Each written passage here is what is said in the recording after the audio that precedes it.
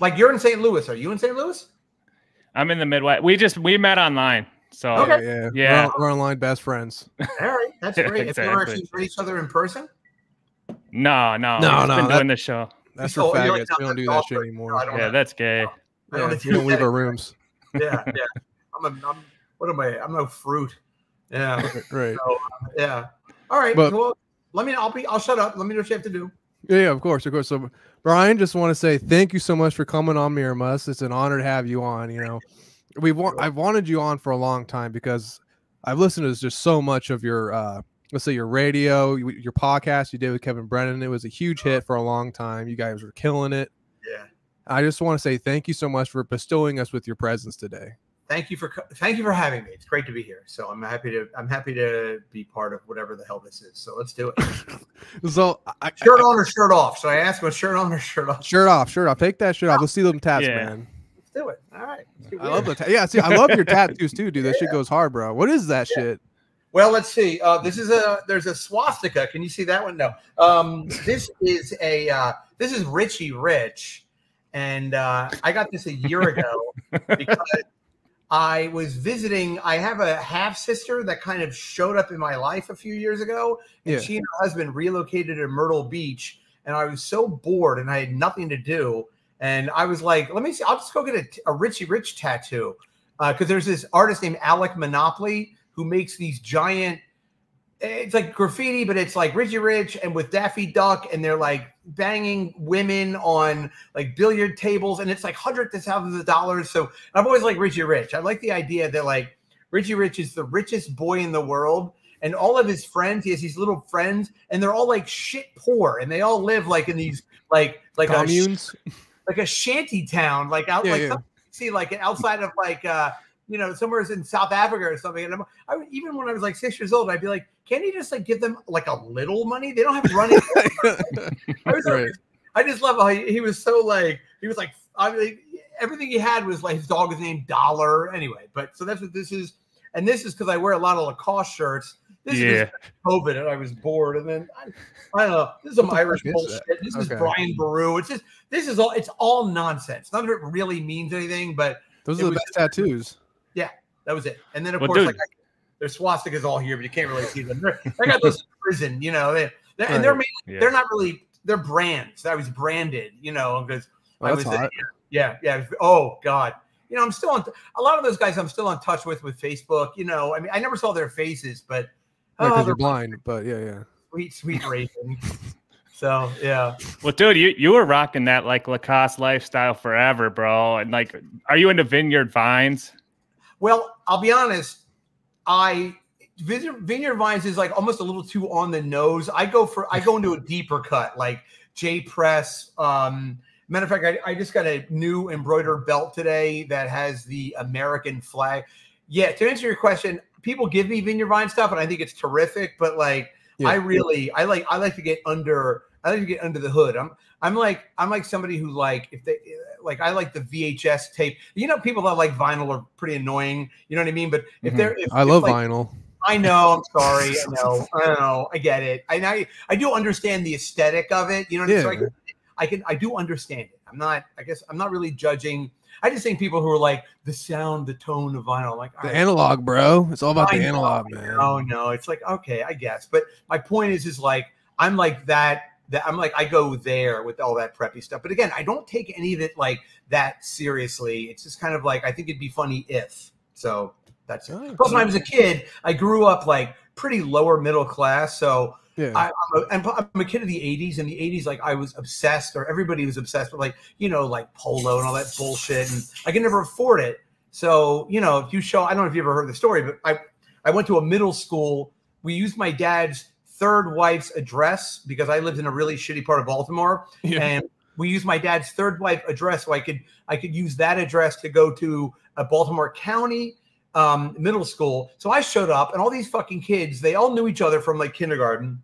Right. And I had a pair. They used to have these shorts called Jams. Do you guys remember Jams? No, they were like, I'm from the late 90s.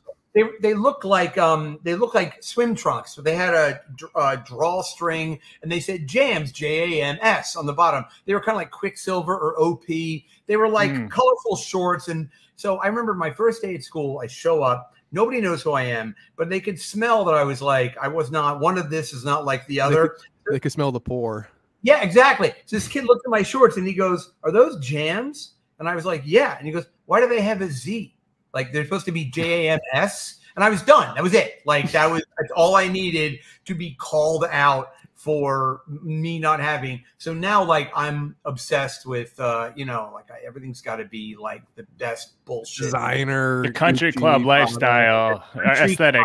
Yes, the aesthetic of it. I mean, I will. But again, I'm so full of shit because, like, I'll get, like, Eddie Ift. Like, I bust Eddie's balls because he'll take pictures of himself for social media, like flying off to a gig. And I'm like, you're only taking a picture because you're in business class. Like, if you were sitting with your elbow touching somebody else's elbow, you wouldn't have taken the picture. Like, so I'm full of shit fundamentally. But I mean, anyway, so please go ahead. But okay, so I want to touch on Eddie Ift because you bust on my scene back when you appeared on Jim and Eddie Talking Shit, which I think is still one of the best shows of all time. And you came on mid-run. I love Jason Hour. I want to ask about him at some point, but you came on the scene and you came as a trailblazer wearing those like pink polos and pink. You had all those pastel colors, and you were the rich guy. And you were also a trailblazer in the sense that you were into trannies before it became cool. That's hot, dude. Go on. Trans are hot, man. Well, by the way, it's trans, guys. I'm not going to sit here for hate speech, okay? All right? No, I'm pro-trans. Trust me. Yes. Oh, all right. Easy there. I'll scream it. Well, you know what's funny? Okay, it was funny because Jim used to always say, Jim Jeffries used to say that he's like, you dress like Easter. You look like Easter. It was the funniest thing because, I mean, I'm not going to tell the whole story, but like basically, what had happened was I used to sell drugs, and there was this guy named Mark McCarthy, and he called me, and I ended up having this experience with this transgendered, flight attendant from Australia. I mean, the whole thing sounds so absurd out loud, but it was like a real thing. And I do talk about how the man-made vagina couldn't accommodate my girth and length. And so I put my hand in, and it did feel like frozen gummy bears. Like, I mean, because I love gummy bears. And when I was a kid, they put them in the freezer because there's humidity. They could maybe melt. Although little fat-titted kid that I was, it wasn't like they stuck around long enough to actually melt. But so I remember thinking to myself when I had my hand in there, just trying to push all that, which inevitably I discovered had to be scar tissue, over to accommodate, to kind of just get around it. I remember saying, "Oh, this is like frozen gummy bears." And so when I told that story, I had already told that, like, there's something called the Fringe Festival in Scotland, which I was a part of tangentially. And I told that story at a storytelling show there. So by the time I had gone, and Eddie asked me to be a guest on the show with Jim, and he and Jim at the time lived together. And I was like, yeah, sure. I came down, and it just sort of showed up. The story sort of arrived organically. It wasn't like before the show, Eddie was like, okay, you're going to talk about transgender and that experience you had and blah, blah, blah. It just kind of like, I didn't even know how it popped up, no pun intended, but actually she was post. She was post. Damn, bro. That I do feel like, I mean, I'm very happily married and everything. And it's like I know that, I don't know if you know Joe DeRosa, right? Joe? Yeah. Like Joe and I are very good friends, and we talk like, I don't know, twice a day, and we talk a lot. And which is funny to me because when I was initially, I know I'm all over the place, I'm sorry, but like initially I met Joe because I was doing this live truth or dare kind of show at a place called the Valerie Poetry Club, which is now closed, but it was this great venue. And the reason how I met like Jay and Joe and Kurt and that kind of like class or generation of comedian was because I did this thing where I played truth or dare with a live audience, and I would find comics at the time, Boston Comedy Club, and I would say, hey, I'll give you $40 to open the show, do like, 12-minute spots and whatever before the show. So that's how I did Rick Shapiro, who was older than everybody, but Kurt and Joe. And so I had met Kurt and Joe. And then when I moved back to New York, like 13 years ago, Kurt was still around, but he wasn't that easy to get a hold of necessarily. And I have dogs. I'm like a real chatterbox, so I would call Joe, and then Joe said to me once, he goes, "Hey, Brian, like, listen, it's cool that we talk, but like, I feel like you call me too much." And I was like mortified. I was like, "Oh, well," I'm like, "I'll make it really." That's kind of rude. Well, I mean, yeah, listen, number one, like most comics, it's like an Asperger thing. You know what I mean? Like, it's almost like, I don't know how friendly you are with any stand-up comics, but like, I'm super friendly. They're not really, in terms of social skills, like, it's not really. They're inept.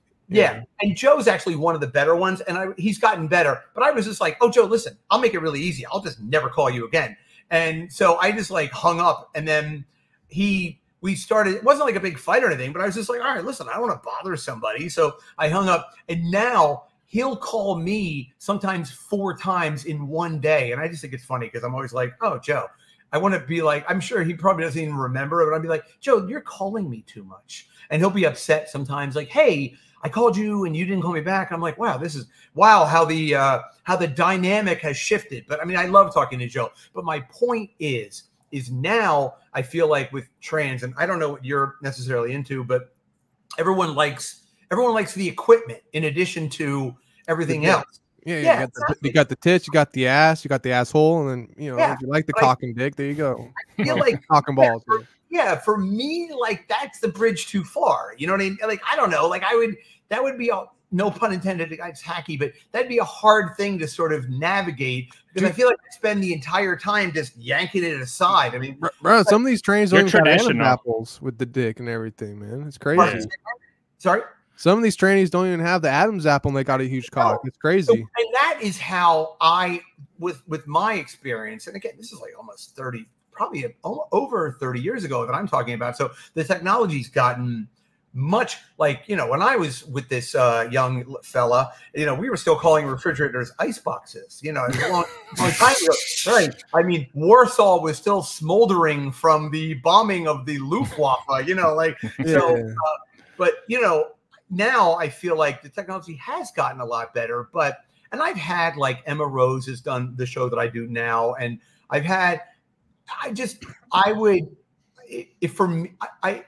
for me, it's like, if I was single and I was out there, I don't think it's something that I would necessarily be like, especially if I had like jerk a girl off or something. Like, I don't know.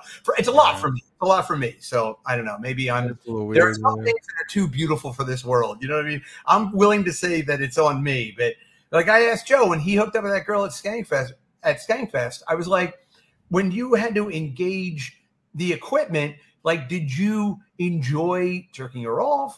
Or did you just have to kind of always move it around? Was it always knocking around? You know what I mean? You always had to like pull it up. And he was like, no, it was fun to jerk her off. I was like, all right, I guess. Okay. You know what? Hey, to each their own, man. Yeah. Absolutely. Absolutely. It's all love and peace here, bro.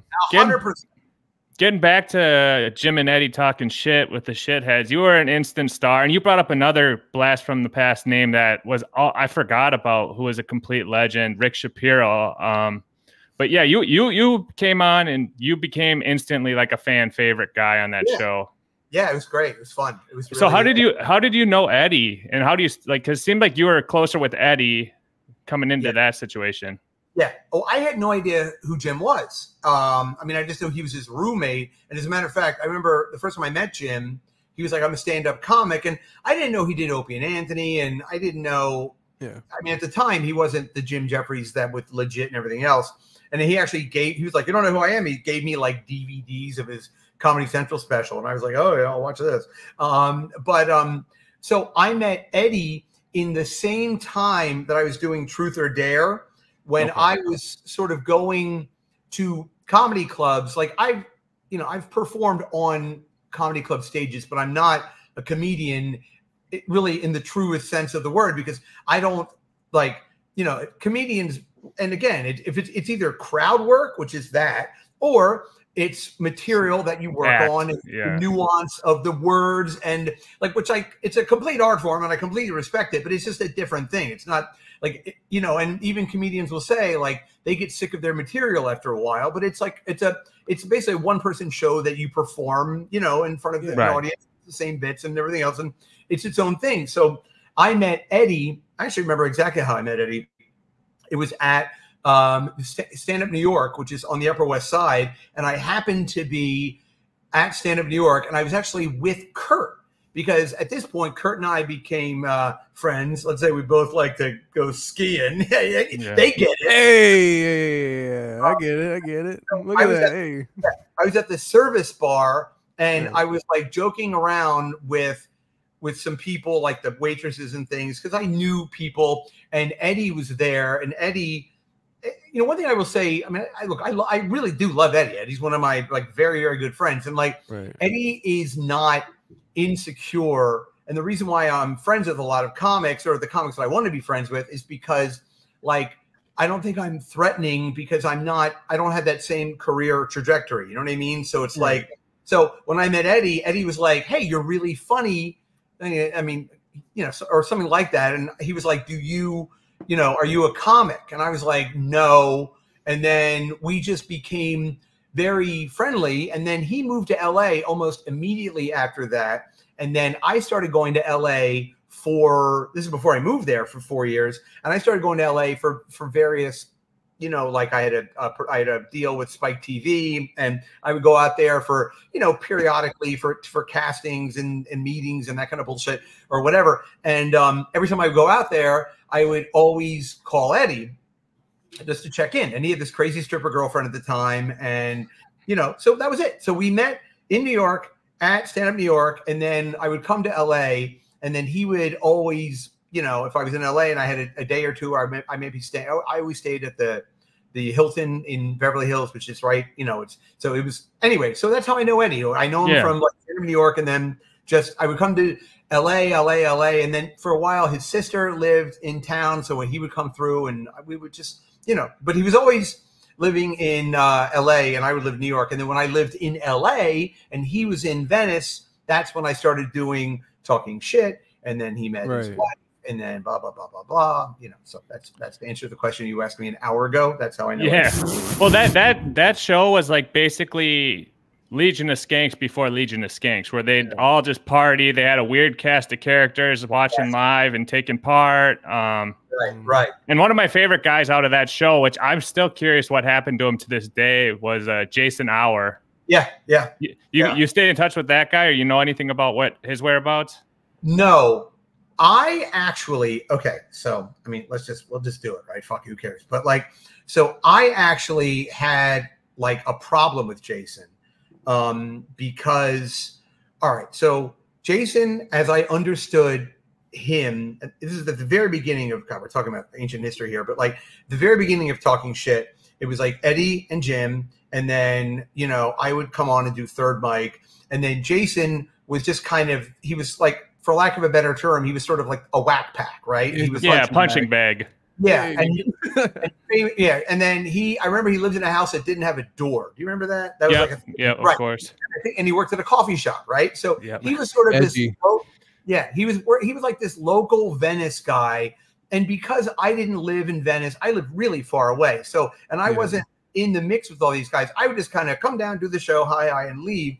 So I didn't know Jason. I mean, I knew the relationship there, but then there was about 8 years ago, I guess, we did a live Talking Shit at the Paris Comedy Club in Las Vegas. And I had heard from Eddie that Jason had done something like it was something along the lines of like threatened somebody, or he went from sort of this gentle giant guy to there was some sort of a violent episode. And I don't really remember the specifics of it, but apparently Eddie worked through it. Like they worked through it, but it was something that I didn't like.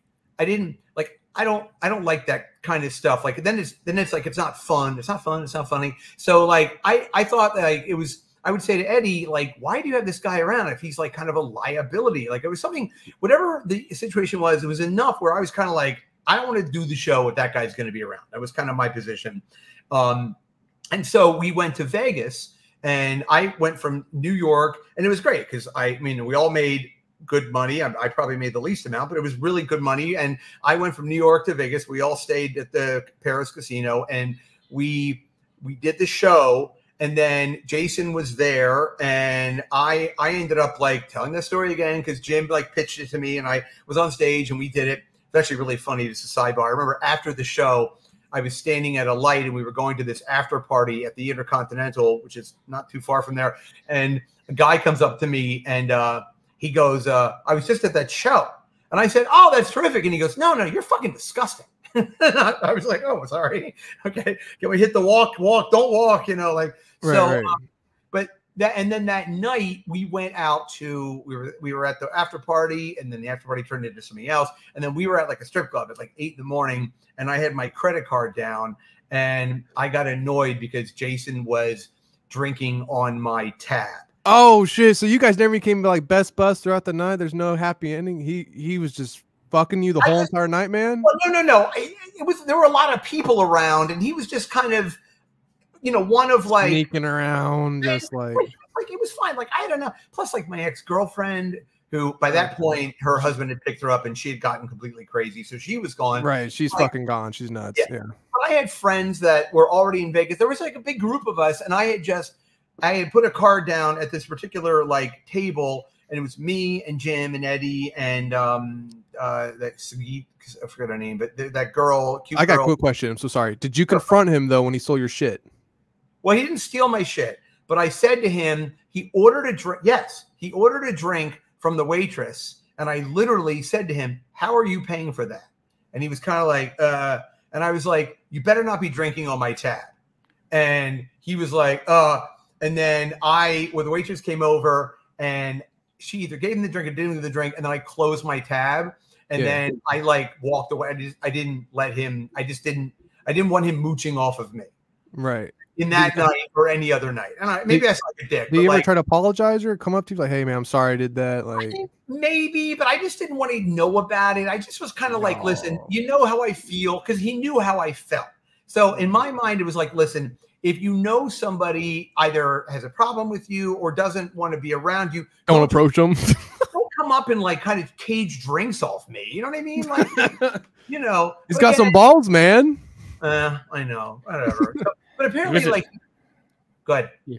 I was just saying he's an interesting character, but yeah, I could totally see him doing that, and it's kind of like he's thirsty. But, he's married. He has a kid. I mean, I wish him the best. I haven't seen this guy in years. I don't know. I mean, I'm sure. Look, we were all like, everyone was, you know, we're pretty fucked up. So it was fine. I mean, yeah, among other things. So I mean, you know, I probably shouldn't have been so like aggressively like, you're not taking it like that. I wasn't that bad. No, yeah. I want to ask you like a question that I really want to understand about, because you were in the porn industry for a good moment, weren't you? Yeah, for sure. Yep. If I'm correct, were you a director? You were behind the scenes. You were behind the scenes, obviously, correct? No, I'm Peter North. In case you can't tell, I'm using. Yeah. No. All right. So I will tell you. I will try to make this succinct, but I will give you sort of trajectory of this. So I worked for a company, and by the way, people that hear this sometimes they go, "Oh, you're full of shit" or whatever. I'm like, it's all very easy to find on Google or YouTube or whatever. I worked for a company called Women's. Actually, we'll take it one step further. Okay, I had a deal with Spike TV because I used to be on those shows on VH1, like I Love the '80s, and you know, those kind of clip shows you would do for VH1. I honestly don't even know which ones I was ever on, because you would sit in front of a green screen at this studio off of 8th Avenue, and they would just fire questions at you. And some people, like other people, like Christian Finnegan would be on these, and Sherrod would be on these. Some people would like write jokes. I would never write stuff. They would say off camera, "What do you think of Billy Joel?" And I would just go, boo, boo, boo, you know, whatever, too short. And he's good. Now he's bald. He's married a child, whatever. And like that kind of stuff. So then all they would do is they would take those clips. They would sit you there for like 2 hours, and they would take these clips and they would just kind of put them into different shows. You know, I Love the '80s, Rock Stars, Hot Wives, or whatever. They were like clip shows. They were very popular in the early 2000s. So I did this show, And then the production company that did these, they were not in-house VH1 production. They were hired by VH1. So this guy comes up to me and he goes, listen, I work for Spike TV and I like what you're up to. And this is the same time that I was doing Truth or Dare down at the Bowery Poetry Club. And he goes, if you have any ideas for a show, where I'd like to, so I was like, I actually do have an idea where the idea would be where you would take, if you gave somebody $100, how can you squeeze the most fun out of that $100 if you're going to go do something?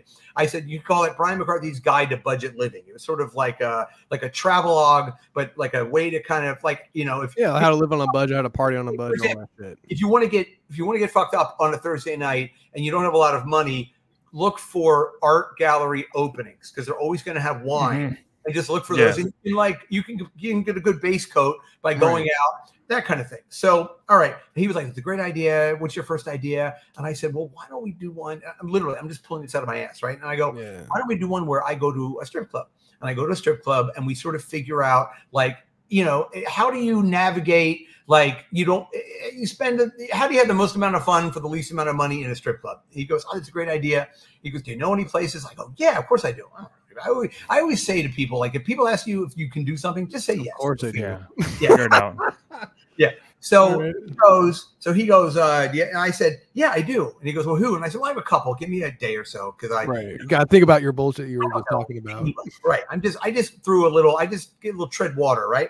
So I call the Hustler Club here in New York, over 11th Avenue. And I get some guy, director of marketing on the phone. And I tell him Spike TV is going to come in. And I kind of fudge it a little bit because it's not really Spike TV, but we're going to pitch this to Spike TV. And I had sort of a paper deal where Spike TV would do a first look at ideas. So we show up. I've got this camera crew. And we show up like a week later and we have a girl there and we have a host and we do the thing. And the director of marketing was this guy named Steve Carroll, Karel. You can Google him if you want. And he's like bald guy with a ponytail. He looks like Paul Heyman, if you know that from ECW wrestling, if that rings a bell with anybody. And he's got a suit on. He looks like the Fantastic Four, like the Thing, he's just like, and he's got a pinky ring.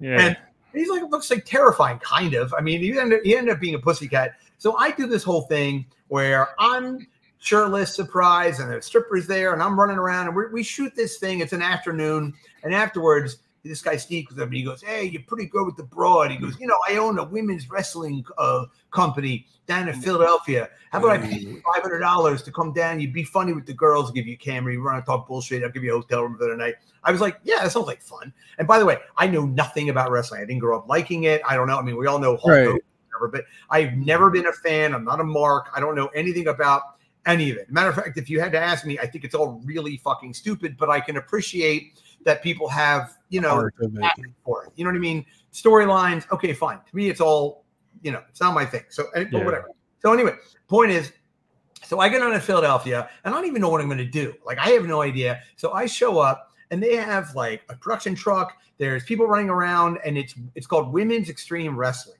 And it's like girls wrestling. And the guys that used to own something called ECW, they had started WEW, and it was only on pay-per-view television. So I show up there and I have a camera and I have a mic and I have a couple lavaliers. And so I'm just producing bits. I go up to like G.I. Ho would be one of the wrestlers. And I go, hey, G.I. Ho, listen, I said, we're going to go count to 3 down. I'm just going to say some silly things to you and you react however you want. I go, G.I. Ho, I heard you got your nipples blown off in Iraq. What do you think about that? Bullshit, whatever. And at the end of the night, I go to Steve Carroll and he's like, oh, you got a tape? I'm like, yeah, I shot 5 hours. He was like, you have 5 hours? And I'm like, I don't know. He's here for $100 an hour, so give him the tape. Here you go. And I'll be at the Comfort Inn if you need me. I milked it. there, and so what else am I going to do? It's better to work than not, Right, exactly. But it was at like this place called the Electric Factory, and there were like 2,000 people in the audience. It was like a ring. It was like for whatever it was something, So a couple days later, I get a call from Steve. Flash forward 6 months later, I'm now like basically I'm writing storylines. I am executive producing all my own bits, and I'm like the funny, goofy. I'm effectively like the announcer, on-camera announcer for Women's Extreme Wrestling, right? And I do this for the next year and a half. 2 years, and I'm only getting paid. I actually started getting paid more money because I was like, look, you guys, I'm writing their website, I'm coming up with characters, I'm kind of involving myself in storylines. We were traveling to Atlanta. We did most of them in Philadelphia, but we did Atlanta, Miami, New York. I'm sorry, not New York, Philadelphia. So I became like, it's just sort of by accident, this integral part of this women's extreme wrestling thing, right? And there were owners of it, and then 3 owners, and I worked for they were my 3 bosses, and everyone else was sort of like freelance, but I was like an employee of these people. So, and Steve I was like his New York guy, and I had a lot of authority. I could kind of do whatever I wanted. And so I started learning about, because I started learning about sort of the mechanics of like production and, you know, just not even necessarily lighting, but just sort of watching how pay-per-view was. And I had this idea because they were only on pay-per-view television 6 months out of the year. So I had an idea. That was their contract. And pay-per-view, they were successful on pay-per-view. They were typically, to get into it, like every time you pay-per-view, you would click on it, it would be $25 that you would pay, and they would get like, I don't know, $6, right? So if you could budget it where in one night you could spend $35,000, $40,000, and in that one night you could generate 3 independent pay-per-views out of that one night of production.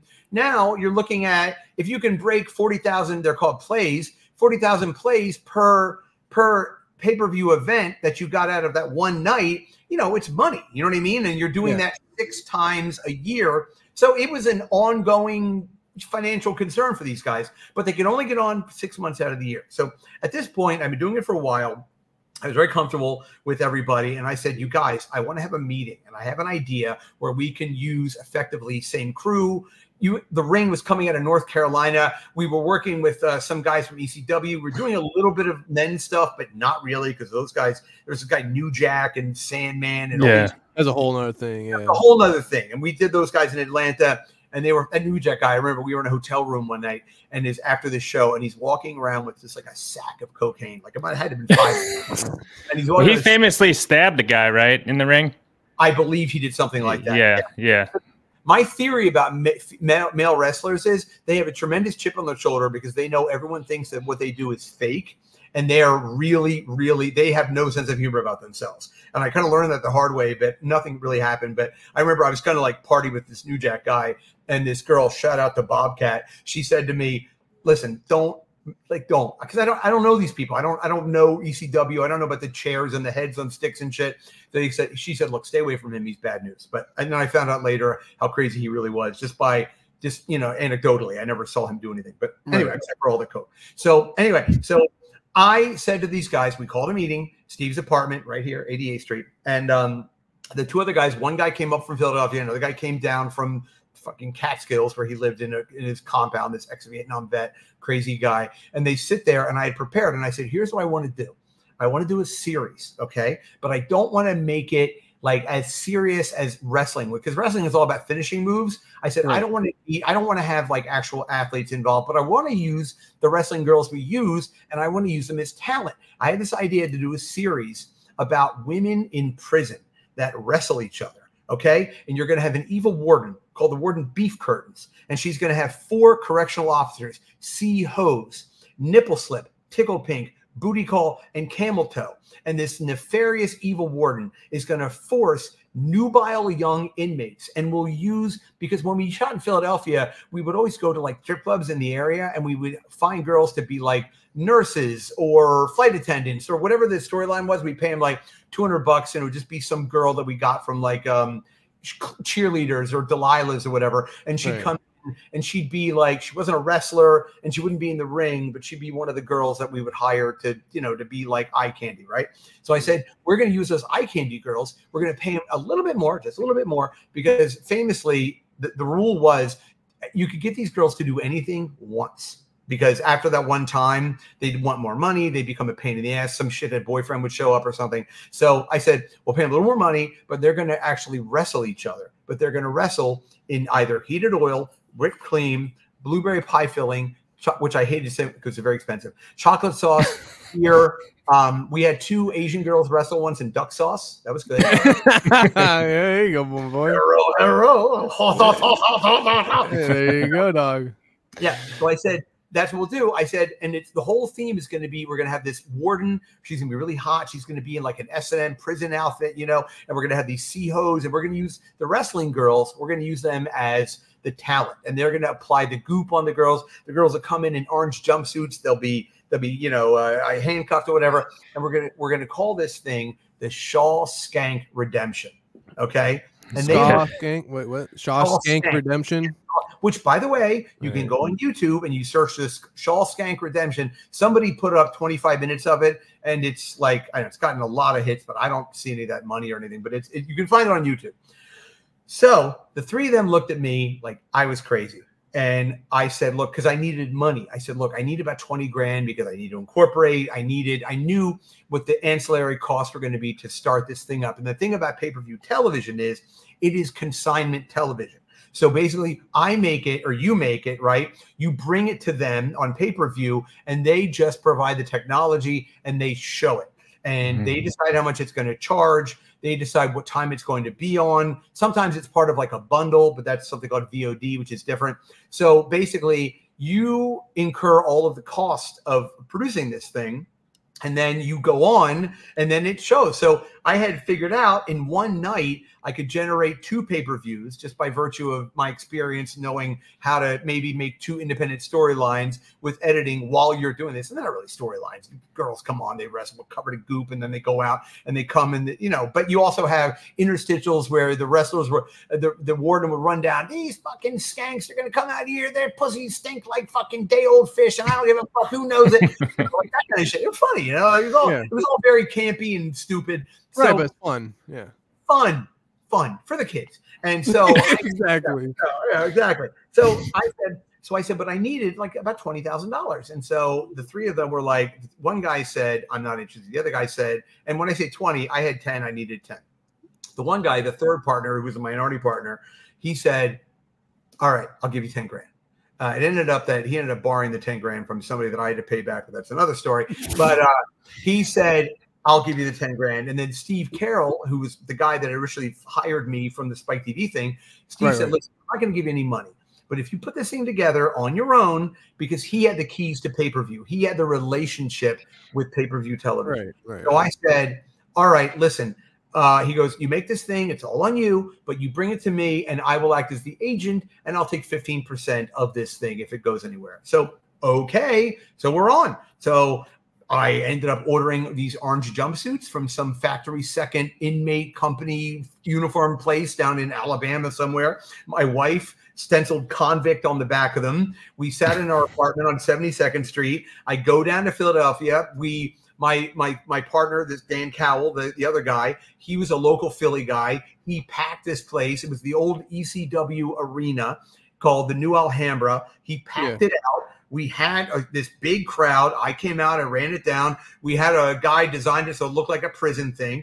And I went to Jetro, and I said to Jetro, I was like, what do you guys have that are dented cans? Like I want like dented, like what stuff do you have that you can't sell? And I gave all the guys that worked at Jetro like free tickets to the show. I mean, they were kind of free anyway, but I gave them free tickets to the show. And I said, listen, and they gave me, so I just kind of looked at this big pile of, I said, all right, there's blueberry pie. Although later on I had a black blueberry pie filling, which again was, because you need for the gimmick to really work, the girls had to be covered in it, right? Right. Like a Smurf. Yeah, you can't just be like, it can't be like a tablespoon. It's got to be, rub it in, and the girls put it in their tits and everything. Right. Like, you can see their fucking camel toe. Yeah. Moose knuckle. Exactly right. And then, by the way, that was one of the girls was we had camel toe was another character that I had because we did another series just like this, and that was called The Broads of Education, and that was called Ass Break Academy. And that actually was on pay-per-view. And instead of a warden, we had a principal. Her name was Principal Assets. Get it? Same kind of premise. So anyway, so I make this thing, edit it. We actually get 3 pay-per-views out of this one night of shooting. Okay, which is kind of unheard of. I handed it into Steve. Steve goes, he looks at it. Nobody even really looks at this stuff. He goes, I'll give it to the guy at pay-per-view. Pay-per-view goes, all right, we're going to give you 30 plays. Okay, a play is just a time slot. So 30 plays, one play could be 7 o'clock on March 15th on Friday night, right? And that's your play. So the hope is if 1,000 people order it, because it goes into millions of homes have this technology to order it, but there's only an X amount of people that even know about this. And there's a very niche audience of people that watch pay-per-view. And this is before YouTube. This is before a lot of. So, but this is, if you wanted to see like quirky, weird stuff like midget tossing or my stuff or whatever, you had to go on pay-per-view, or I guess you had to buy DVDs and or VHS stuff from some website. Right. So the sort of the gold standard for the was 1,000 plays. So I said, okay, 30 times 1,000. That would be, if we could get 1,000 30 times, 300,000. They're 15%. They take X amount. I'll make about 80 grand for one of these things. So to me, I'm like, that's pretty good money, right? Okay, fine. So they show, it goes to 30 plays, and then Steve calls me after 30 plays, and he goes, listen, he's like, they're going to give us more plays. And I said, how many more plays? And he goes, 250. And I was like, holy shit, we're on to something here. So there you go. So it went on. It made, it was very, very successful in its own weird world. So it did that. Okay.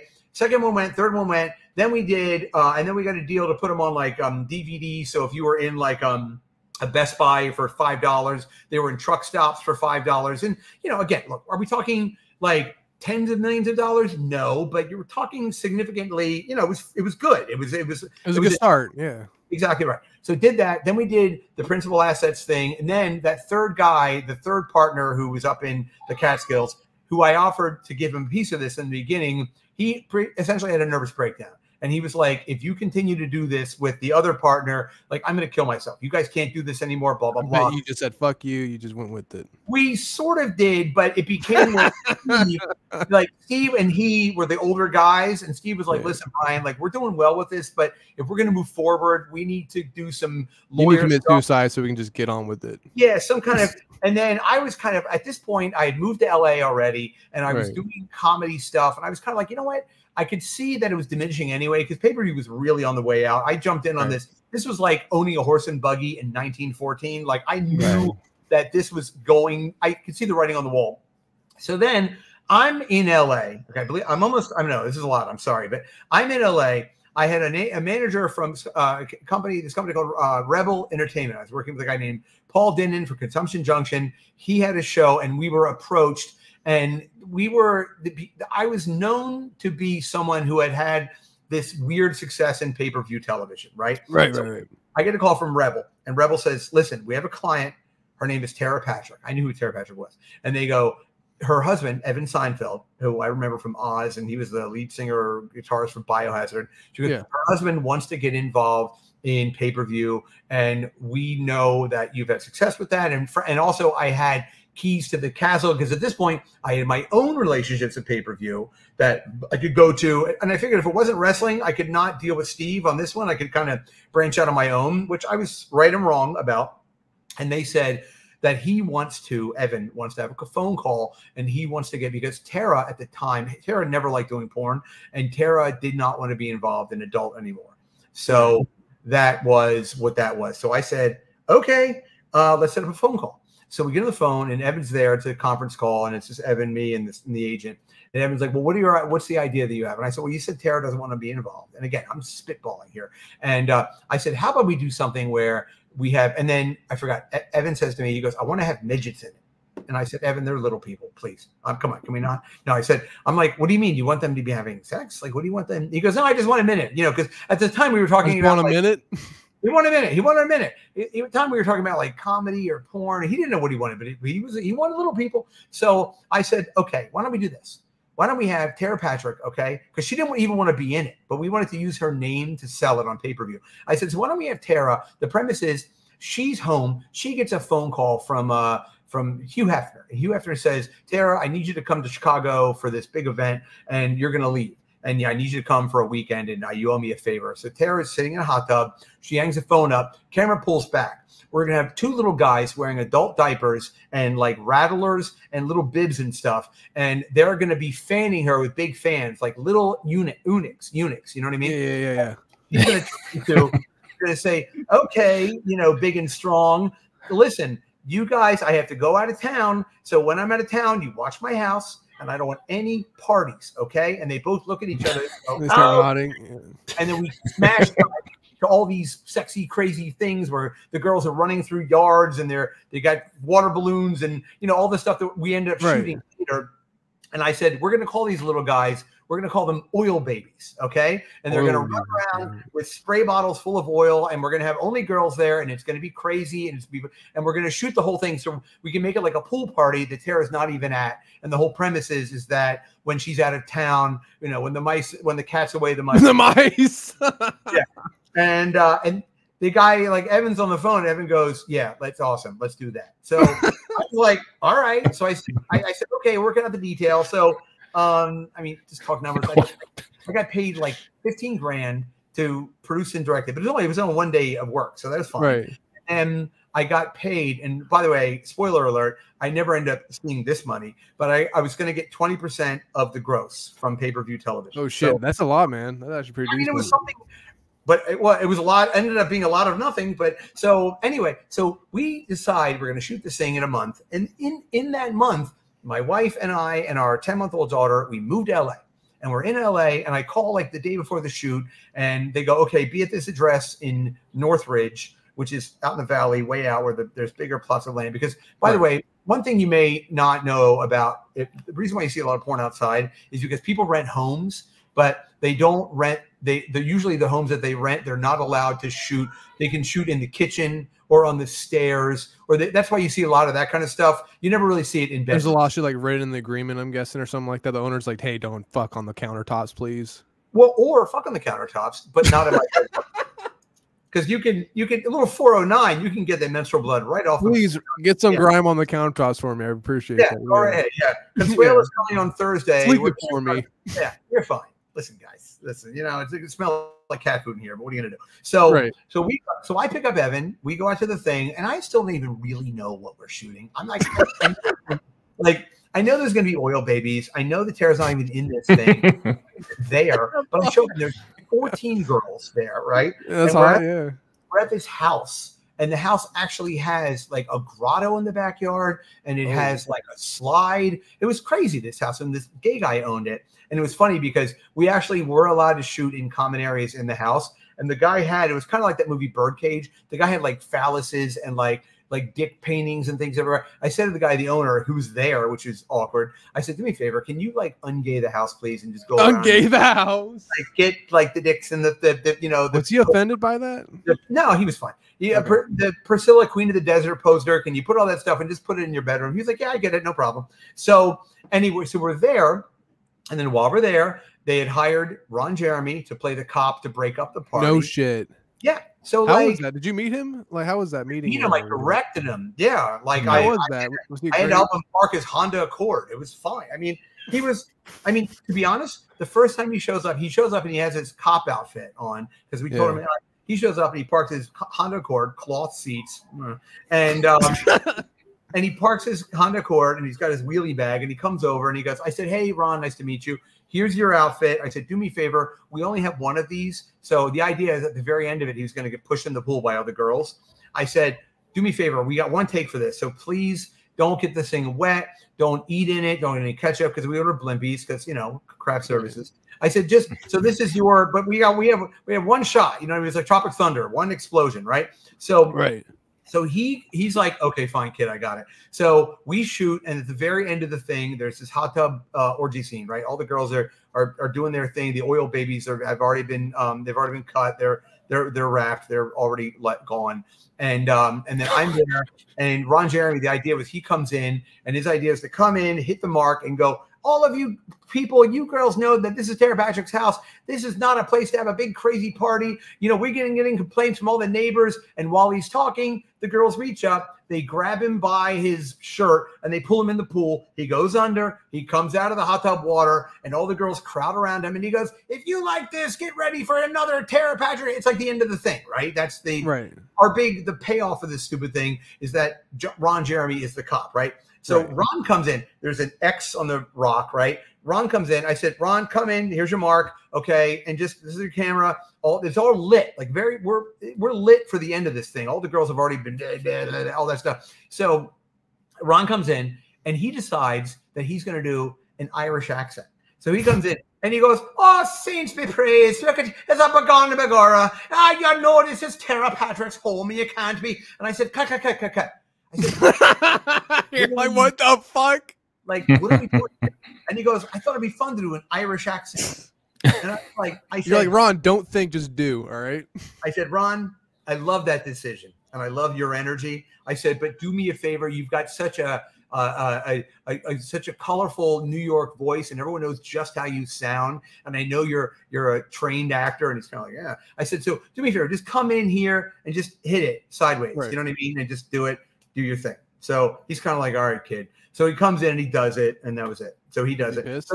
So that ends up in the interim. By the way, we're down to one guy. Did the guy leave or something? No, he has something going on. He'll come back. Okay, whatever it is. Okay, fair enough. So we go. And so now that thing is done. In the editing, I'm not editing it. In the editing it, while they're editing it, Tara and Evan get divorced. Okay. And it's an ugly divorce and they hate each other and blah, blah, blah. So I had done interviews with AVN. I had done interviews with some other kind of publications for adult, whatever it is. But this thing came out, no promotion from Tara, and pay-per-view didn't want to.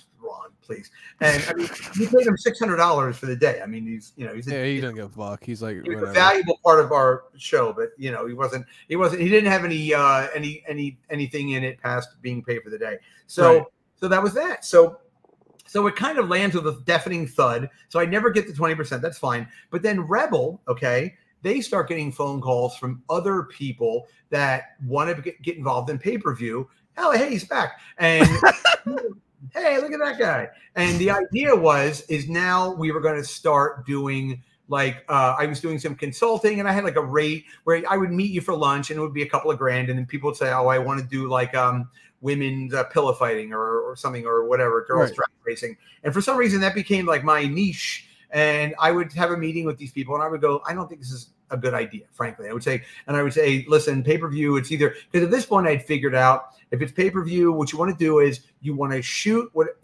essentially like wacky adult girl stuff or girl guy stuff, but that wasn't my purview. And the difference between like pay-per-view, although now it's all XXX, but back then pay-per-view adult content was like this, and I'm doing legs here, right?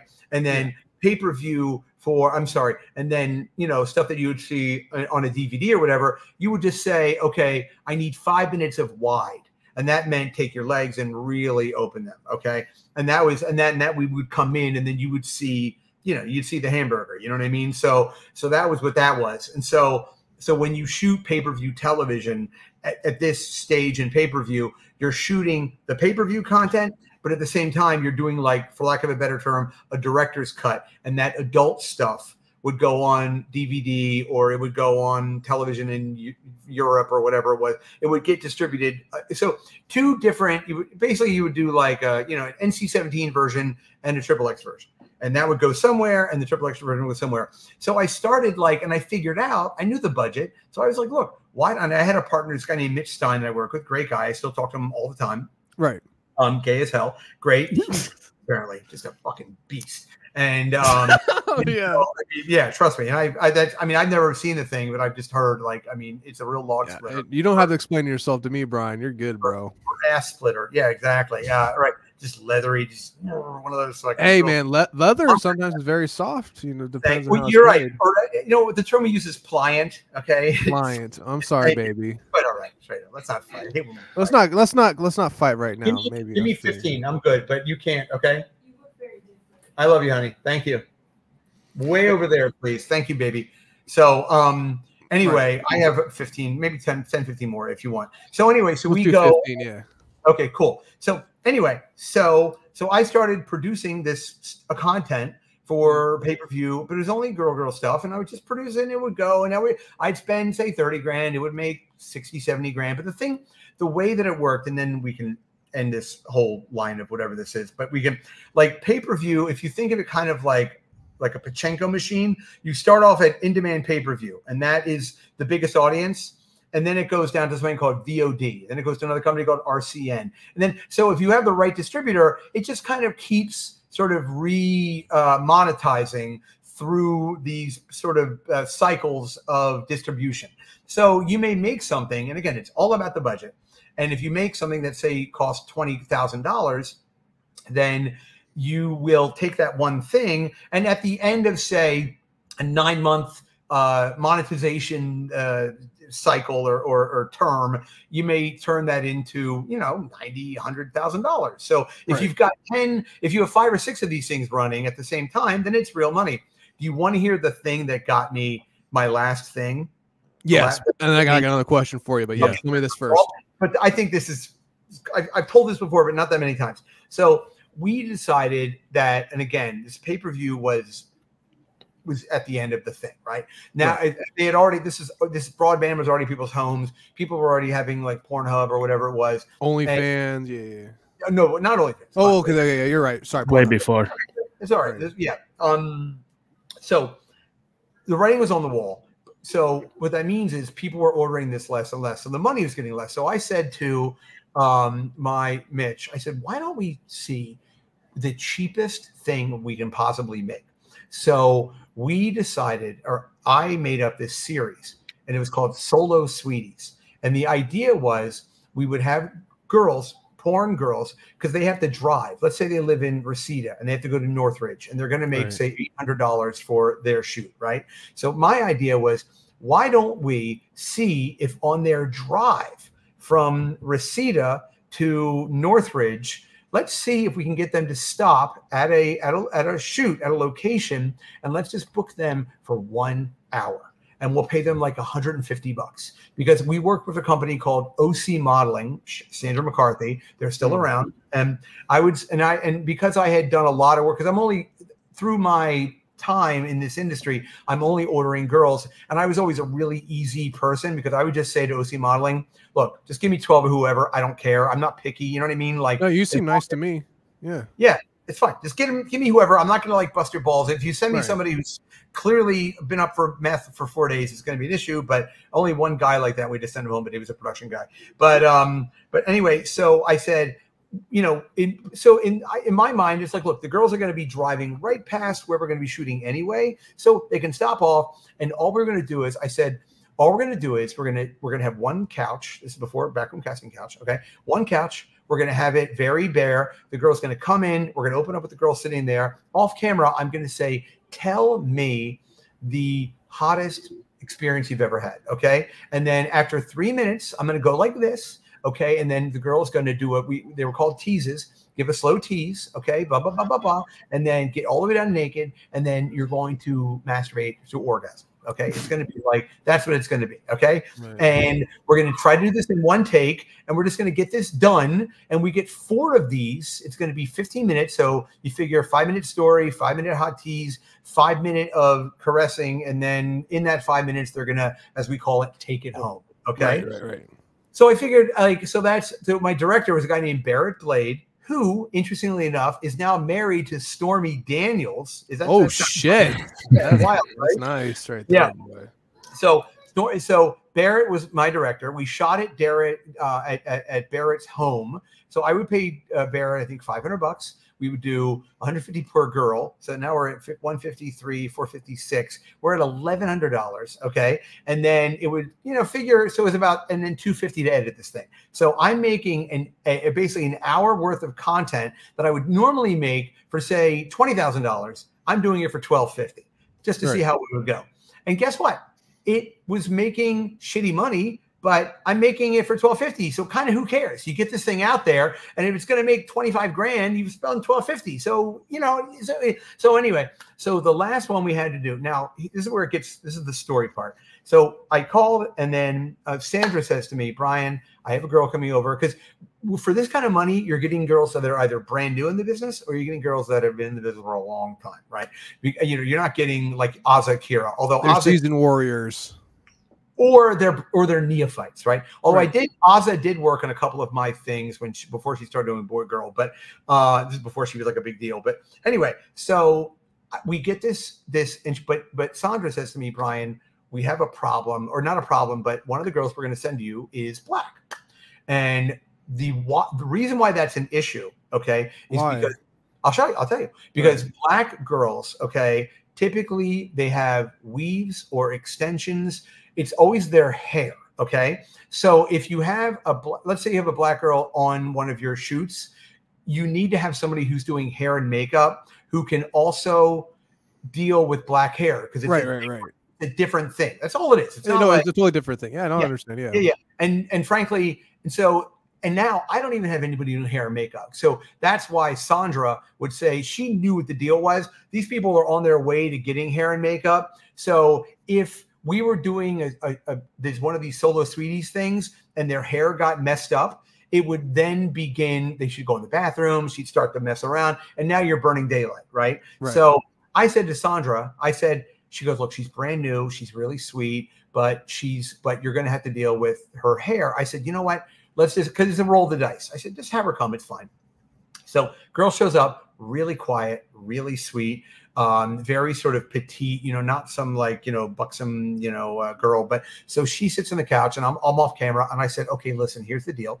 Okay. I'm going to ask you the hottest thing you've ever done with a guy or alone or whatever it is. But do you have something maybe in your memory that you can think of? If not, I had like scenarios so I could kind of feed them. You know what I mean? Right. Prompt them a little bit. Yeah, exactly. It's 9/11. You're getting raped by a dead firefighter. What? So I go, listen, I said, but I can give you a thing, very easy. Right. I'm very talent friendly. And also, like, I'm married. I'm not these girls. I'm not like, whatever. I know they say Harvey Blindstein, but whatever. No, you're a sweet man. I'm a sweet boy. So I'm off camera and I go, okay, we can do this. And she goes, I think I can come up with something. I can do it. So she goes, I go, okay, 3, 2. Was the time when I was with this guy, and I said, okay, cut. I said, number one, you're doing great. Okay. I love what we're doing here. I love that we're you're making us lean in. Okay. But I just need you because, and like, just to give you the production idea of this, we're using the shotgun mic, which is on top of the camera. Oh, fuck yeah. We don't have a boom. We don't have a lavalier. We're using audio off the camera, and the camera's on a tripod and it's behind the light. So you got to project a little bit. Yeah. Project, even if you're not going to be whisper quiet, you still have to project. So I go, let's try another one.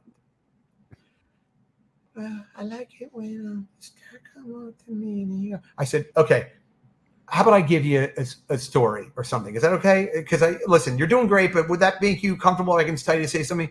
Yeah. Okay. She doesn't care. I said, why don't you talk about you're with your boyfriend and you're in his new car and you pull up to a lookout point and you look out and his hand comes over and you end up having sex in front of a bunch of wildlife and it's crazy because you're outside. Okay. Okay. 3, 2. So I was in a car and my boyfriend I said, all right, listen. We've already been there now for like 40 minutes and the next girl is showing up in like 20 minutes, which is going to jam it up. Right. You don't want to have the mall Santa putting on the white eyebrows while the other mall Santa is waiting to put on the still warm suit. You follow me? Yeah, I got you, dog. Okay. So I say to her, I said, listen, how about this? How about you just talk dirty to the camera? Can you talk dirty to the camera? Can you just say some filthy stuff and just be nasty and just give me some real, just whatever you want to do. Just be real. She goes, talk dirty? I said, yeah. And she goes, okay. Now, by the way, I'm going to say a word here, which can be controversial. Can I say a word here? You can say whatever the fuck you want, doggy. Okay. So she goes, I said, all right, so here's the deal. I need you just to sort of like, just be whatever you want to do. Just say whatever you like, and you're going to be blah, blah, blah, blah. Just really get whatever you're going to do. But the most important thing is I want you to almost yell it. I want you to yell it, okay? Because you're being really quiet, which again is adorable, and that's a choice, and I respect that. But I need you to sort of throw it out to me. I'm going to catch it. I want to be like, throw it like a basketball because I'm racist. So I said, listen, just have fun, So I go 3, 2, 1. So she goes, what's up, motherfuckers? Y'all want to see this nigga pussy? This nigga pussy is pink as a motherfucker. I said, okay, cut. I said, listen, I love everything that you just did. And there was the right voice. It was the right volume. I said, but you can't say nigger pussy, okay? You can't use an N word. That's just going to be an issue. I'm sorry. That's the world we live in. I wish it's your word. It's your choice. Someone said based, man. That is pretty based. I mean, that's how their people talk to each other. Whatever it is. I mean, it was her choice. So I said, but 3, 2, 1. She goes, I was some motherfucker you wanted. And she did it. And she was fine. Afterwards, we took a picture. I had the picture somewhere. And she left. And then as she left, I said to Barrett, I was like, you know what? I think like these things, this is becoming more of a headache. And then I had already started working for the National Lampoon at the time. And I was like, let me just stop doing this. So we made the last one. We sent it out, made like $500 or whatever. And that was that. So there was it. So that was my last shoot ever of adult content. So I holy shit. So you actually just surprised me there. I didn't know you worked for National Lampoon. What were you doing for them by any chance?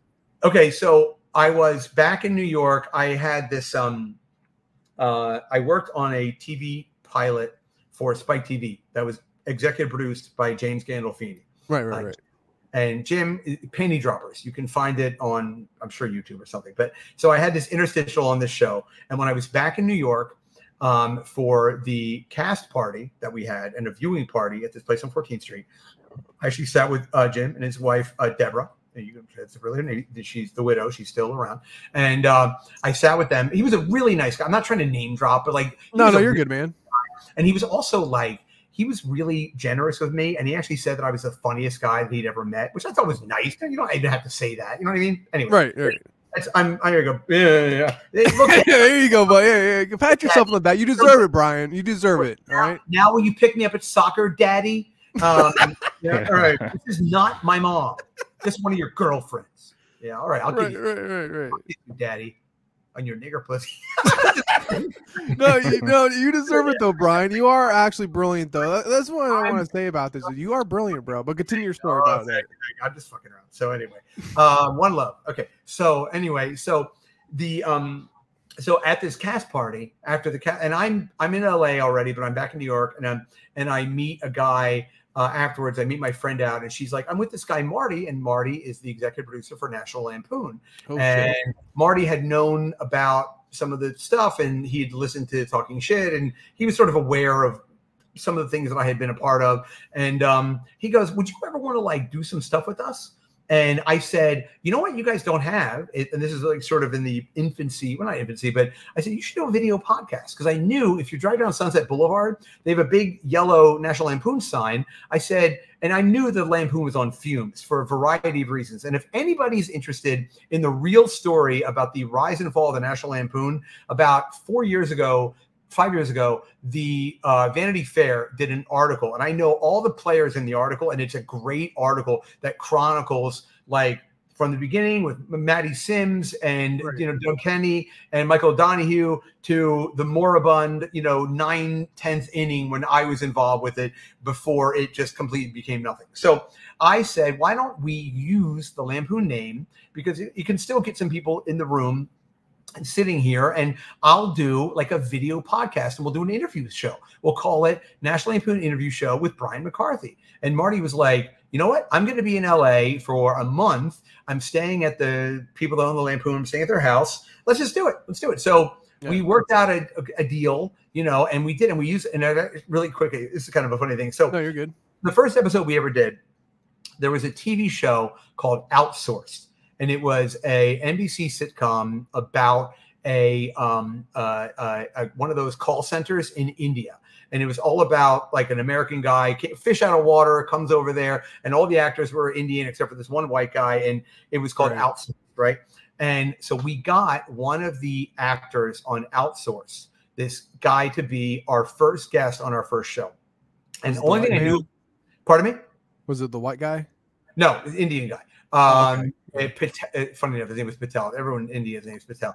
But yeah, right. But and the India guy, and the only thing I knew about the guy, because I really always, if you ever watch the podcast, the interview show, I never do any like pre-show. I mean, sometimes I know the person, but it's not like I sit there with like a list of questions and go, so what did you have to get? What, a UCB or Second City? I just like, I think it's fun to organically find a conversation, right? Right. It's better. Yeah, I understand. I think so, because it just seems more fresh. It's just more fun, man. Yeah, it's more fun for people for watching the kids. And doing, frankly, and it's fun to kind of makes you work a little harder. So, but I did happen to see that this guy was the first gay East Indian or East Asian person ever on television.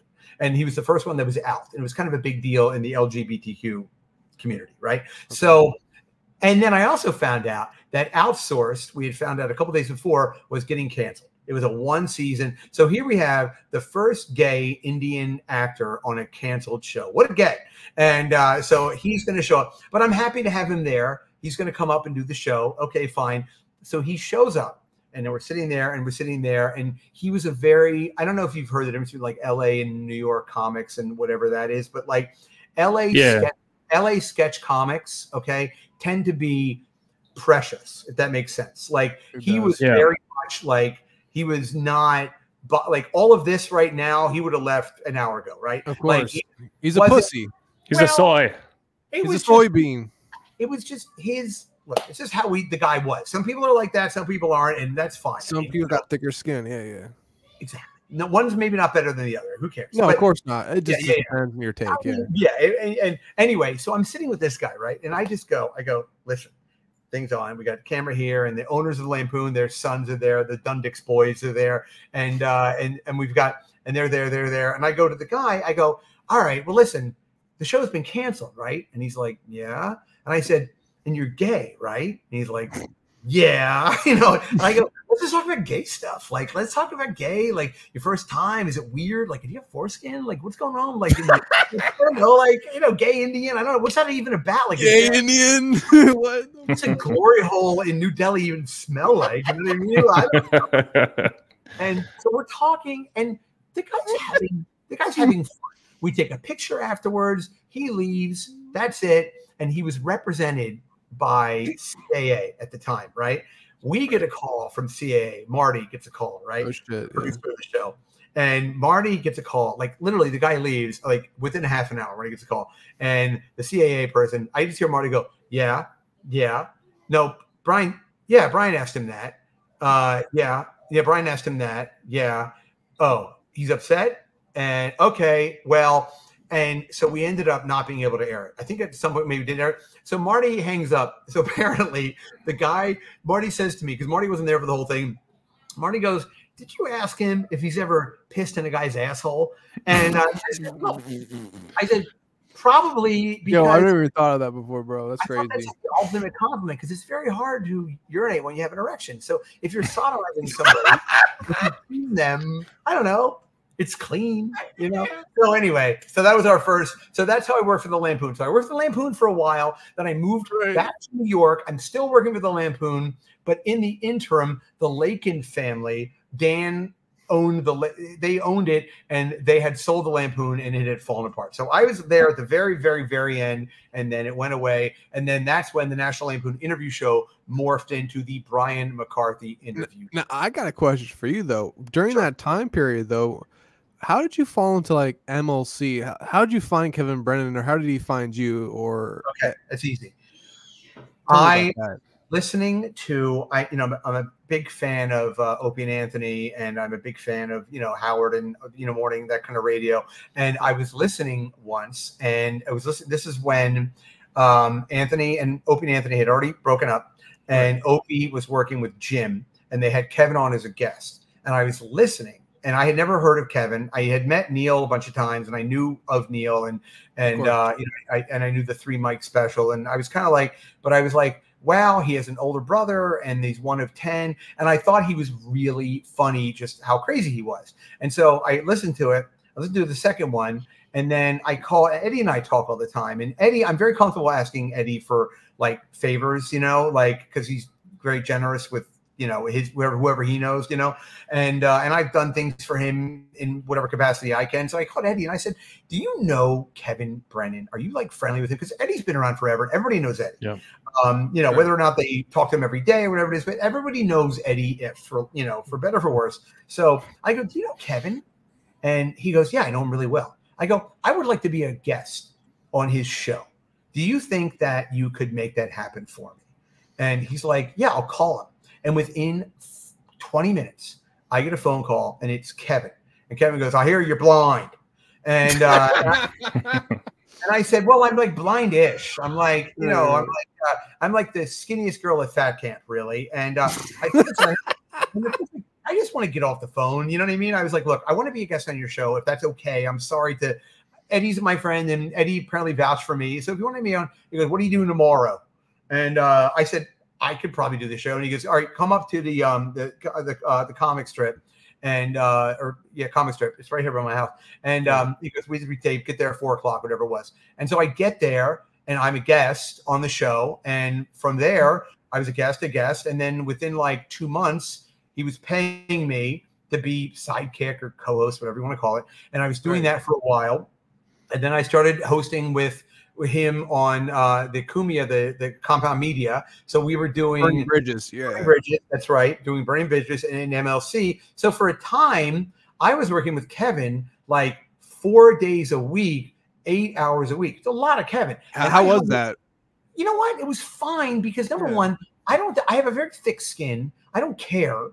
And I understand like the dynamics of what people like and what I think is funny. And it's radio.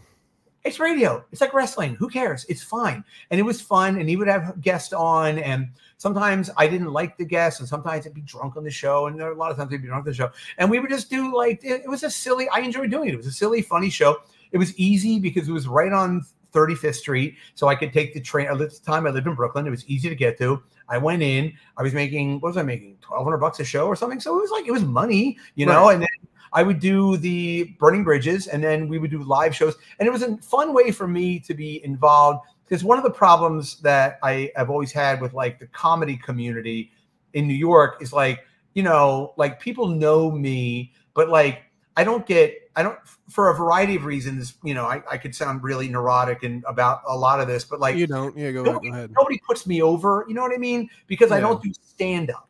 And like, do I know, like when I was doing the Lampoon show, I would have Greg Stone, Mark Normand, Attell, I have all these people on my show, And then the idea would be when they're doing their own shows, there was no reciprocity with the shows, and they're not obliged to do that for me. But if I'm not in the clubs every night, if I'm not doing stand up, then I'm not really in that crew. Which, by the way, is fine with me. But just in terms of like the things that I wanted to do and the audiences that I want to get to, it's problematic. So I was happy to be involved with Kevin because this is before Kevin got, and I hate this word, but before he got as toxic as he is for people, you know what I mean? Like this is what, like we had Bill Burr on our show. We had, I don't know. You guys had Shane Gillis, right? Didn't you guys have Shane Gillis? Oh yeah, I'm saying the show. Yeah. He big timed me, and did he? yeah. I didn't. And that's why I joke that I don't like Shane, and it actually got back to Shane. By the way, I don't. By the way, Shane Gillis shouldn't give a shit if I like him or not. Who cares? But like Shane did our show, and then after the night of that show, I was fucking wasted, right? And after that show, we hosted. It was Aaron Berg, Shane, a couple other people, and I hosted the comedy. I was like the host of the show. Right. And I kept forgetting Shane's name, and I would call him like Dobie Gillis or I don't know. And this is, by the way, this is like you're just fucking with them a little bit. 5 years ago, and that's what I'm saying. Like all of these guys, and they're so thin-skinned, and they pretend to be such tough guys, and I'm a this and that. And it's like, no, you really aren't. You're as neurotic and insecure as anybody else. It's a fucking act, and just relax. Like a fucking chihuahua. Calm down. It's gonna be fine. And now, so what was funny is whenever Shane's name would come up in circles with people, with Joe or whatever, or friends and whatever, I'd always just be like, yeah, fuck that guy. You know, who goes on stage? Short sleeves. Your short sleeves. I'm like, I don't get it. Congratulations to him. I don't get it. Well, I'm so sorry, sir. So then Joe came up to me like a year ago, and he was like, I was talking to Shane. He's like, Shane keeps wanting to know, like, why do you have such a problem with him? Which I just thought was funny. I'm like, you tell him, fuck him. That's what the problem I have with him. Really? He's actually serious about that? Yeah. Because what the fuck? Any comic will tell you they could be killing in an arena. If there's one person not laughing, that's the person you see. That's demented, man. They'll focus on whoever, the one person who doesn't like them, or the one comment that pisses them off. It'll spiral them off. So, like, the fact that, like, Shane Gillis, who's enjoying tremendous success right now, the fact that, like, I'm out there and I'm like, I don't give a shit. Who cares? To me, it's funny. Do I really have an ill will about Shane Gillis? No. I don't give a shit. But now it's funny to me. So, anyway, what were you going to say? Sorry. Well, I'll ask you quick. What's your thoughts on the Z-Man, Zumach? Oh, you met him through there, right? Yeah. Yeah, I don't like him. Because when 4 years ago, when I stopped working with Kevin, Chad went on a show. I don't even say the guy's name of the guy's show. I mean, who cares? 10 people listen to it, but why should those 10 people? Why should he hear his name? But he went on the show and he gave out my cell phone number on the show, which I just was like, it's just dirty pool. You just don't do that. And I was getting calls and the problem with the type of, and I was doing it too, in terms of being on the show. The problem with doing burning bridges and Brian, continue. I'm gonna rock a piss real quick. Sorry, bro. I'll be right back. Okay. Well, it's like doing the Carson show, isn't it? But the problem with that type of content or that type of stuff is that the people that listen, they want to get in on it too. They want to like have fun with it too, which is great. But like their fun is like, it's like they can 24 hours a day. And again, you can say whatever you want about me, but like if they'll try to, what's the term, dox you, or I was getting a lot of phone calls. I was getting hangups and, and I was like, Chad, like, you don't need to give my phone number out. So that's my feeling about Chad. And then, it was funny because Chad stayed in my apartment years before this when Eddie was like, I was doing a podcast festival at the Improv on Melrose with Eddie and Jim. And then I met Chad and Chad was like, hey, I'm coming to New York and I have a guest room, which is unusual in New York. And Chad was like, can I stay at your guest room for a couple of days? And I said, sure, I guess. Eddie would vouch for him. And this was before I knew that he was like a convicted felon.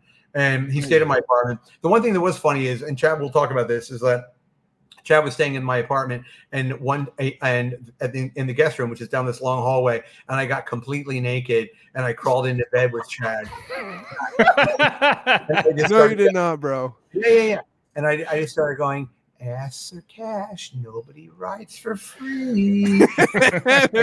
He jumped out of bed like he found a tarantula in the bed. So, and then the homophobe. I just kept rocking it. I was like, "What? Was this weirder to you, Chad?" Sorry. Yeah, he hates that shit. Yeah, he hates fags. Yeah. Well, let me just say that the lady doth protesteth too mucheth, if you know what I mean. No, I believe it. But my question to you, Brian, because I'm not gonna lie to you, man.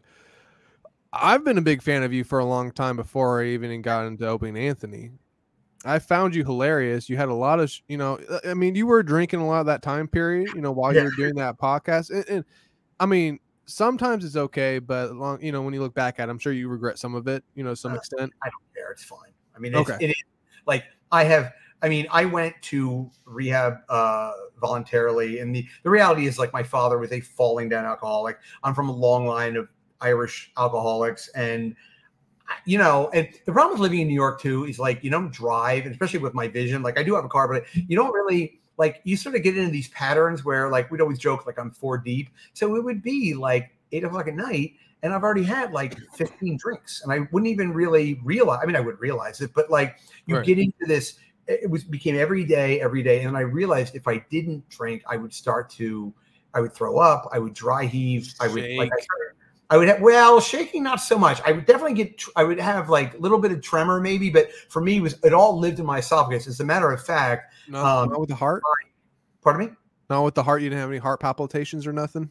I mean, I would sweat. I would have like alcohol withdrawal, but the way it really manifested with me is I wouldn't be able to keep anything down and I wasn't eating anything. So basically all I was like consuming was like maybe some lunch, and I was drinking a lot and I would throw it up. I became so good at throwing up. I could walk down the street and I could throw up twice and you wouldn't even know. I just like, and just like shoot right. I was like Karen Carpenter, just people like, oh, she's skinny. So, and then what happened was one day I told, and it was becoming, an issue with some. I had been a really heavy drinker for years and years, but it's becoming an issue, and more than I even realized with my wife. And so one day I said to her, and I tried to stop a couple of times, and I said, listen, I know I'm going to stop. It's going to take, but I told her, I said, I'm going to need like a day or two. Like it's going to be like a werewolf. I'm going to need a day or two. I'm going to, and thank God I didn't have a seizure and die, but I said, I'm going to freak the fuck out, but I'm going to it's going to be fine, but I'm going to have to get through this. So maybe the kids and you just understand that, just tell them Daddy's going through alcohol withdrawal. So, as this is when they're going to be stripping on the moon in 20 years. But so I go, this is what I'm going to do. So I started like, same kind of thing. I laid in bed, I was sweating, and it was to the point where like I couldn't even get any water down. So after like 18 hours of being completely like, if you've ever been like completely thirsty, like I couldn't even, there's a hospital right by our house. And I walked down to the hospital and I walked up, talk about white privilege. I walked in and I saw the nurse and I was like, hey, I'm having alcohol withdrawal. She was like, okay, sit over there. And they sat over there and they brought over an IV and they put it right in my arm. And within like half an hour, I felt fine. And they gave me a Gatorade or ginger ale, and I drank the Gatorade for that deep down body, bad memories. But so they gave me this ginger ale, and I drank it. God, it tasted so good. And I drank it, and I was like, oh, I can just. And then I just realized, I'm like, you know what? I just went through that thing. So I called my wife, and I was like, you know what? Let's go somewhere for 28 days. Let me just go somewhere 20. I don't even know what rehab is and what that means, but I'll go someplace. And she was so funny. She was like, okay.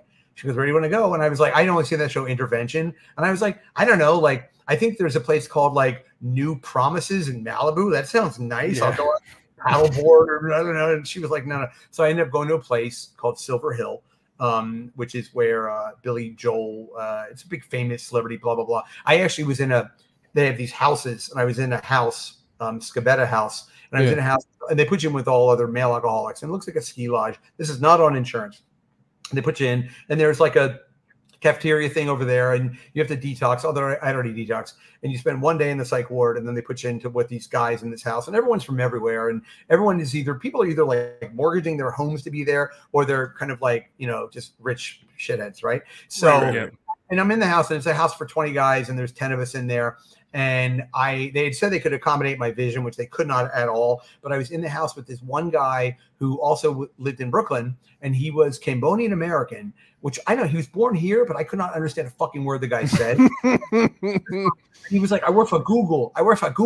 And I was like, okay. And he was like, we're from Brooklyn, man. We got to make out for each other and make sure that each other is help each other with some variety. I was like, yeah, okay. But he would talk really quickly. So within the first 6 hours, I say to him, his name was like Zhang or something. I said, Zhang, listen, I want to be friends with you. And I am enjoying the fact that because he was there for like a week. You want to connect with me. I said, I get it. I said, but I swear to God, you talk so quickly. I can't understand you. If you could just an English dog, I could probably deal with whatever this is, but just take it down by a half. And he's like, okay. And he like leaves, and one of the guys in the house comes up, and he's like, "Yeah, Zhang's really pissed with you." And how'd you handle that situation? And he goes, and he wants to fight you. Oh shit! So in this house, you always have 24 hours a day. There's like an office with glass, and there's like a PhD guy. It's like a and he just doesn't live there. But there's like 2 12-hour shifts. There's always somebody sitting there, and the door's open. You can go in, and they do meds for people. So I went in. I had already pitched a fit because they didn't have any. I need something called a CCTV. There's one right next to me. It's like a big magnifying disc monitor thing. That's how I use for phones and stuff. And they were supposed to have one of those. They didn't have one of those. They didn't have all this other bullshit. So I went in to see, and I mean, you're talking about $40,000 a month, right? This is not cheap. And so I go in to see this counselor guy, and I'm like, listen. And he'd already seen, like, he'd heard apparently. Everyone knew except me. He's like, yeah, Zhang probably had some problems with you. We're going to get him in here to figure it out. So Zhang comes in, and I told the counselor and this Zhang guy, I was like, listen, I don't need any of this. I'm just here to work the program 28 days and, like, get better and just get out of here. Like, I'm not looking for some kind of fucking weird, Jets, Sharks, fucking Tang, Tong, Dynasty nonsense, whatever you're up to.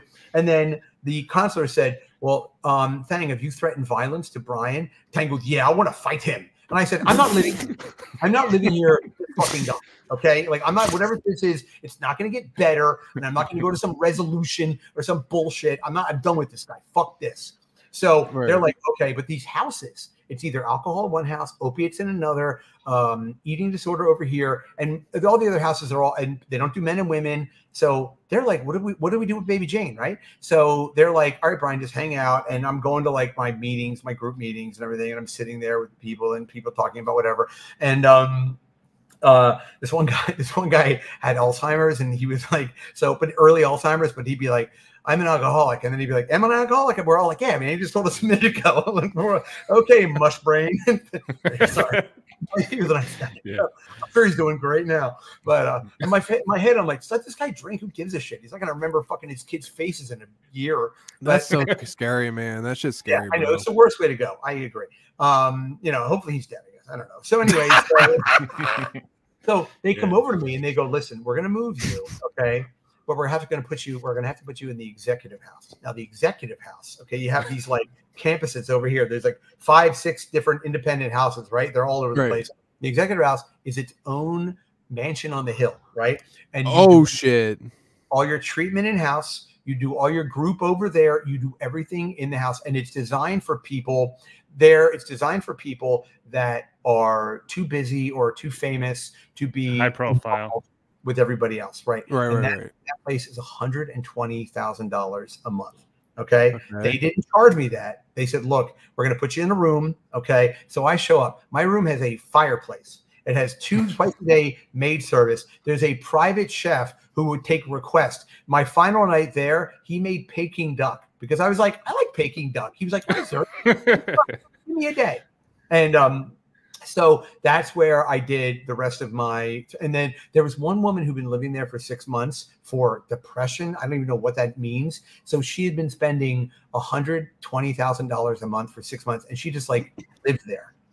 It was the craziest thing. So I was there after 28 days. And then my wife came up to visit. I had friends that lived in Connecticut. They would come visit. You could like tell the chef and be like, hey, I'm having friends come over. Can we do that steak Diane with the tips? He'd be like, yeah, sure. I'm like, we'll be in the dining room. I mean, you have to bring tip plate out yourself. It was like a butler, but like it was really nice. So I did that. And it was funny because once in a while I would go and see the guys in the houses and I would see that Zhang guy and just give him the finger. I'd be like, fuck you, dude. Well, Brian, I got a question for you. When you got out of the 28 days, man, and you came back into reality, society and everything like that. Yeah. When you saw alcohol being poured in front of you, being drank in front of you, how did you react to that? And did it ever kind of like draw you to the point where you're like, oh, fuck, no, because number one, I got out and I went to see a liver specialist, and it turns out that I have early, I have early cirrhosis. See, that shit hits different, yeah. Yeah. So it was kind of like, listen, and also I don't want to be somebody. I'm incredibly stubborn. Like I haven't talked to my father for 32 years, and I can't even really remember why, but I fuck him. So like, there's a disease called Irish Alzheimer's where you forget everything. You forget everything except your grudges. You know what I mean? Right. And, so I was kind of like, I didn't want to be somebody, because you meet people in rehab. Here's the thing, I think here's what rehab should really be about. You should come out of that and go, I don't know what happened in there, but I don't ever want to go back there again. And you don't want to be somebody who goes, I've been to rehab 2 times, 3 times, 4 times. I wanted my story to be like, I did the 28 days. I came out. I know my family history. I know that I have a predilection for this particular disease, and I don't want to be a back and forth guy. I also take something called anabuse, which means if I do drink alcohol, I think like fucking diarrhea shoots out of my ears or something. So like, I sometimes I feel like my sobriety has training wheels. But for a while, I was seeing an addiction therapist 4 times a month. Every week, right. He was a guy that used to run the program at Silver Hill, and then he got me down to twice a month. And then I was there once a month, and I saw him like a month ago, and he's like, "I think we're good for 6 months." I was like, "Is it me? Like, you know how lonely I am? Like, really, Dr. Jamie? I'll lose more weight. So I can be pretty for you." Right. I got a question for you. Thanks for the question. No, I'm like, I don't take it for granted. I don't go to meetings. I could tell you stories about those meetings. No, not that. I have a deeper psychological question for you. Oh yeah, please. Oh, go ahead. So you don't drink at all, correct? No, you don't drink at all. No, I don't. So my question is this though: do you think you really conquered alcohol when you can't drink it at all, or else you think it might trigger you, or is when you can drink it and enjoy it and know you're not going to fall into its same trap, but just enjoy it for what it is? When do you really conquer alcohol? Is it when you can drink it and not be fucked up from it, or is it when you don't want to drink it at all? I think the question you're asking is like someone's philosophy about the thing. Do I think no? Because I think you could start. Here's the thing. Do I think I could go back to drinking and have a beer and be fine and run it for a while? Maybe. But I also look at people like, even before I quit drinking, like my wife and I would go to dinner and she would have 1 glass of wine, and I'd be like, what is the point? Like, and still in my mind, I'm like, why drink? I like to get fucking tanked. Like, there's no taste. You know what I mean? No. Well, if you like, I don't listen. Maybe then that may be your thing, but I also don't even want to. I don't want to even find out. Like, I don't care enough. If I drink, I want to get loaded.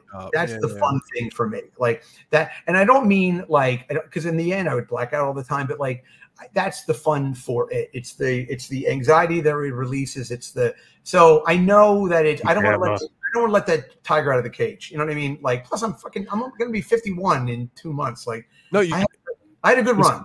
It's the whole thing. Like 1 is too many and 10 is not enough is like an old adage. Yeah. And it's like, and if you take a long time off and you go back to it, like if you were a chronic alcohol user and then you take time off and go back to it, it hits way, way harder. Like your body thinks you're dying again. So like instantly you'll be fucked up. Yeah. And also they always say you pick up right where you left off. So exactly.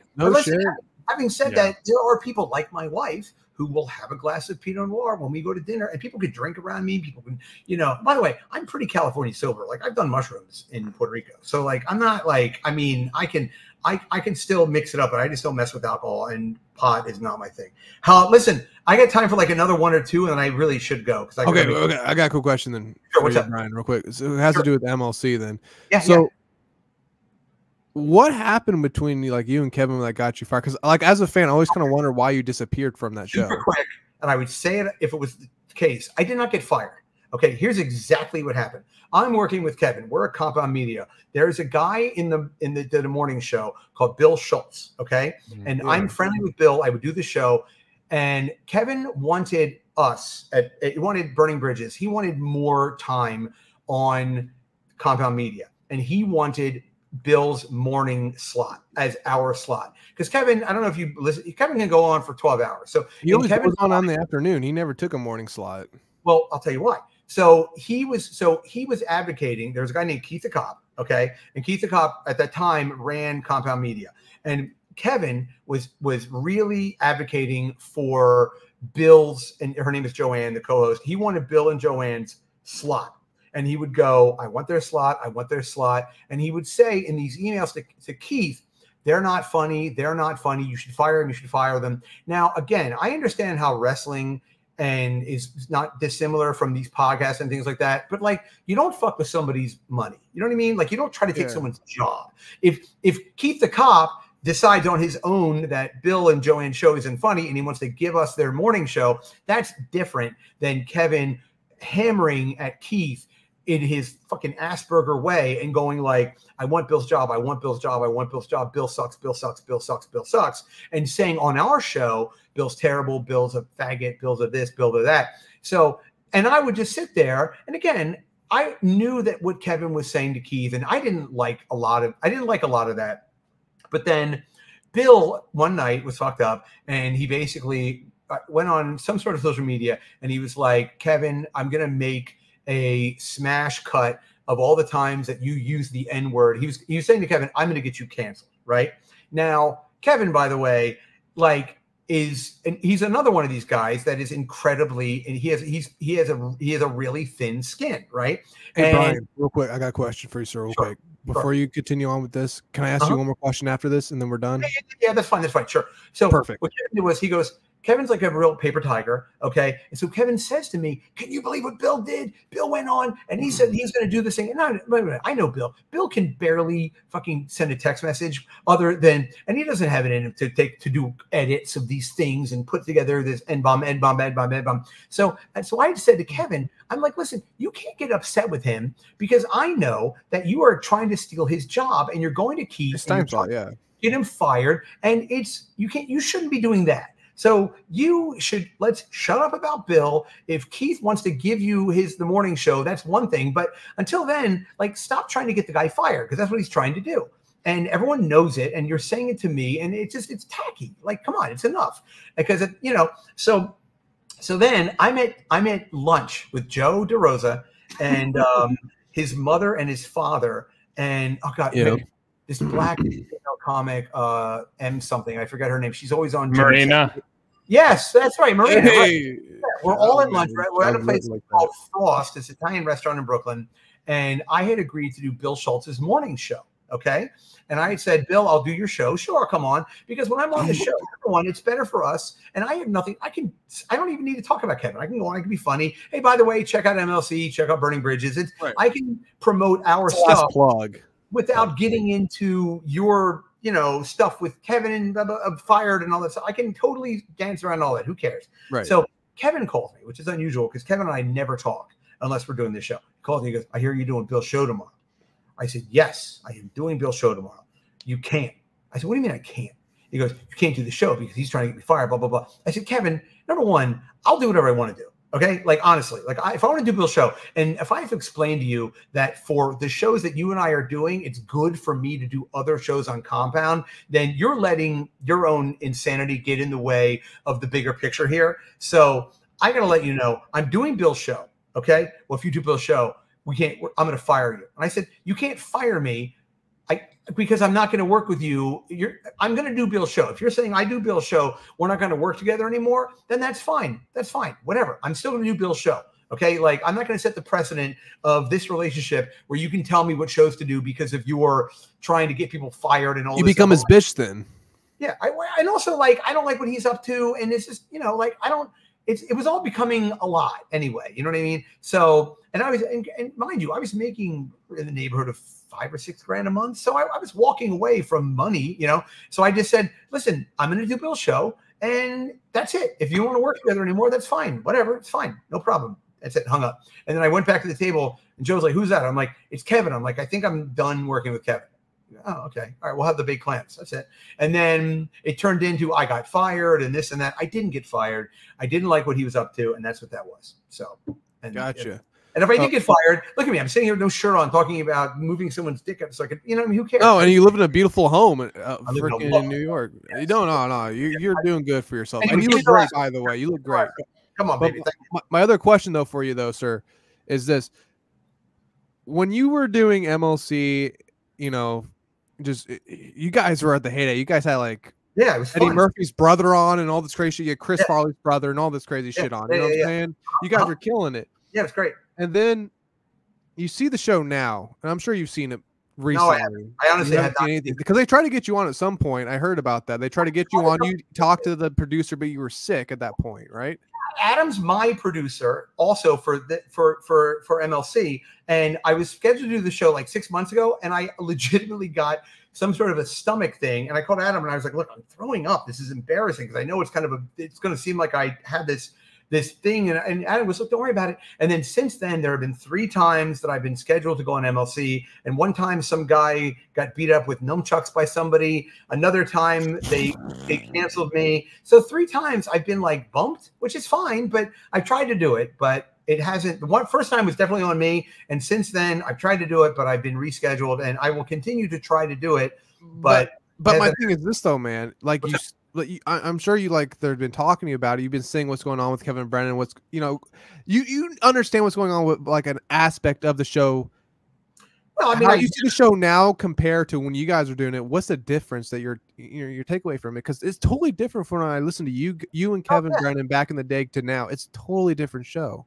Well, like, okay, I don't know your show, right? But I only like a show. I mean, during COVID it was different, but I like being in the same room with the person. You know what I mean? Right. And when we did the shows with Kevin and the guests, they always came into the studio or they went to the comic strip. And it was very much like, let's have a comic on and let's do this show. And it'll be Dante Nero or the Farley guy or Ophira or whomever, right? And it would be Sue Costello or that horrible Greek woman or whomever. And it would be like, it would be people in a room, and it was kind of like it was like Kevin's friends from the Boston comedy in the early days of The Cellar, and they'd come on, and everyone's kind of like, "Oh, Kevin, you're a crazy guy." And then over the course of like a year and a half, Kevin became, more and more into his own head, and it was less fun, and it was more about the feuds and the fighting, and so the drama. And look, Kevin's a brilliantly funny guy, and I'm sure the shows are still funny in their own capacity. No, they're garbage now, bro. Well, whatever they are, people still like them, so let them like them. Yeah. The shows that we did were entirely different. Brilliant. I had fun. It was fun, and I enjoyed doing them. And frankly, to give myself a little stupid plug, I mean, the show that I do with Adam, we have a lot of fun, and sometimes we have guests, and they're good on the thing, and sometimes we don't, and they were fun, and I'm enjoying it. I'm glad people had a good time with them, but I'm done with them, and whatever Kevin's up to now is whatever he's up to. And if I come on, I'm sure. Look, I mean, one of the things I can say is like of all the co-hosts or sidekicks or whatever that have been in Kevin's orbit, I hung in there the longest. You know what I mean? And I knew that we were doing something that people really liked, and I had a lot of fun doing it. And you know, I kind of look at that like people are like, "How many tours did you do in Vietnam?" I'm like, "Well, I was in the Delta fucking Peninsula." You know, I'm like, "I did 4." You know, I used to rape skulls just to get hard. I don't know. You know, so I'm like, I'm out. What I heard the biggest thing was what Kevin said was the biggest thing. The issue with like you and Lenny was you guys didn't want to make money on the show for the most part. That's not the case. Listen, Kevin can say whatever he likes, and I'll agree with whatever he says. But Kevin's batshit crazy, and he's the first to admit it. And whatever he perceives is whatever he perceives. But like, I was making money. I thought one thing that was always great about Kevin is I made 40% of the revenue from MLC, and I got paid a per show fee to do Burning Bridges. And the money was always on time, and it was always down to the penny. Kevin was always, I never had to worry about getting paid with Kevin. So Kevin was always good about the money. And I would have done, listen, if Keith the cop would have come to me and said, I want you guys to do mornings, as long as that didn't mean they were moving Bill somewhere else, or it meant that they were going to open up Saturdays or Sundays. I like to do the shows. I would have done more shows for more money. Lenny, I don't know anything about Lenny. I've never met the guy. So right. But, I mean, he was the first guy that got destroyed by Kevin, and then and then Jimmy Martinez replaced him, right? Yes. I don't know though. Again, I didn't even know Kevin was doing a podcast. I only knew hearing him on Opie and Jimmy, and then the first time I even knew about his show was when I was the guest on the show. Anyway, so that's it. Listen, you guys, this has been a lot of fun. So thank you for having me on. It's amazing, bro. Awesome having you on. Like I said, I'm an OG fan from Jim and Eddie, but we really covered a lot in this interview. So really appreciate you coming on, man, and all the best to you. Brian, do you have any plugs you want to give out, buddy? Any Pornhub links? Links? Want a milk jug plug? I'll look your lips, bro. What's up? Yeah, it's just watery triple sec. It's always thinking of my bitch tits. No, listen, the Patreon is the most fun, obviously, and that's the Brian McCarthy on Patreon and Brian M Show on all the platforms, and on YouTube, it's Brian McCarthy Interview Show, and you can either like it or, all the usual things that it's good to do for the show. Thank you for having me. Please, when this is archived or whatever it is, send me a link. You have my email address, and maybe at some point, are you guys ever in New York? So from time to time. All right, well, we'll keep in touch. Yeah. I am. I'm famous. My wife will tell you. I'm famous. No, I shouldn't say that. What I meant was I'm famous for when people come into town. Like, look, Chad Zoom might live with me. You know what I mean? Yeah. Or stay with me. Jesus Christ! I know, it's ridiculous. I remember one time though, we had this. There's this guy from Australia who he was like, "I'm in New York. I'm a big fan. I'd love to meet you." I was like, "Yeah, who are you in town with?" He's like, "My wife and kids." I'm like, "Come out to Brooklyn. I'll have a pizza party." My wife comes home from work. There's this guy and his wife, and it's funny because I had my. I mean, this may be a deep cut, but I have my bookshelf out. And he comes over and goes, "Brian, do you mind if I take a picture next to the Nazi books?" And I said, "All right, guys, listen. Thank you very much. I love you, buddy. You're fucking awesome, dog. Thank you for all this. I'm just gonna walk away. I don't know how to turn this off. So love you. Bye. Later, bro. Bye, buddy. See you later, man. All right. What a show.